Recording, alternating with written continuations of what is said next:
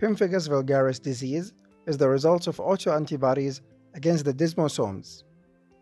If you remember from the cell junction video, desmosomes connect the cells together.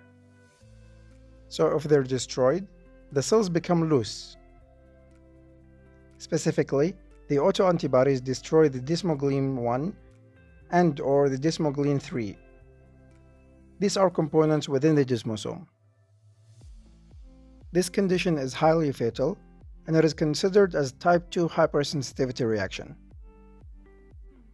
Grossly, the patient will have many flaccid intraepidermal bulla. So many bubbles all over the body, mainly in the oral and mucosal membranes, that easily rupture and easily slough off.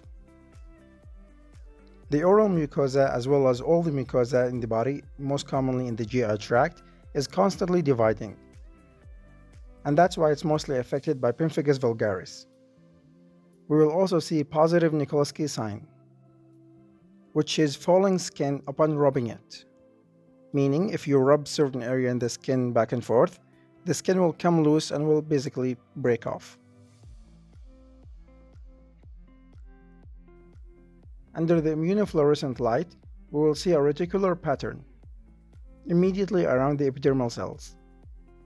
This is a sign of active immunity, or autoantibodies in this case, around the keratinocytes.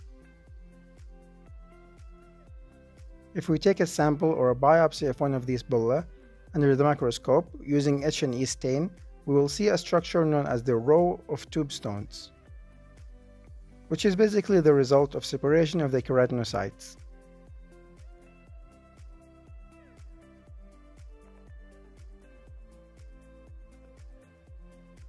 Use the link below to get access to the full dermatology course.